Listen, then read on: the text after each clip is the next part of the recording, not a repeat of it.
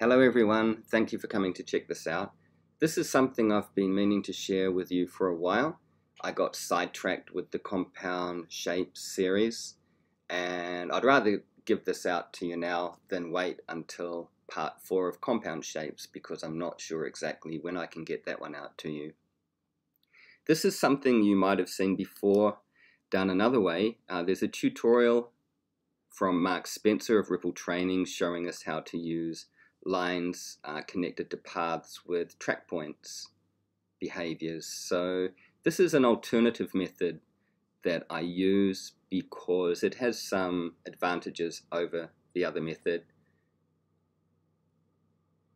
I shared this with the Motion 5 Facebook support group, and it's about time I get it out to you as well.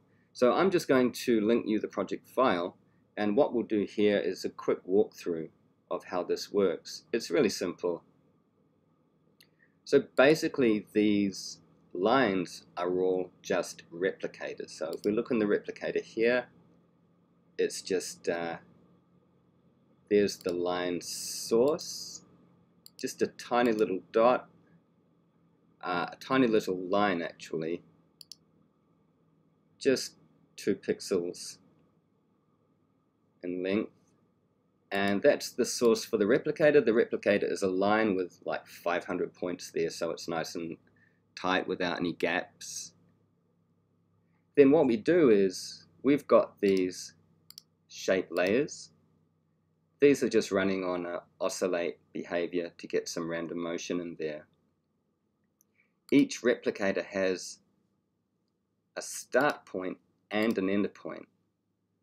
So we've just linked the start X and Y to the shape that we want it to pair to. So there's links on this one and links on this one.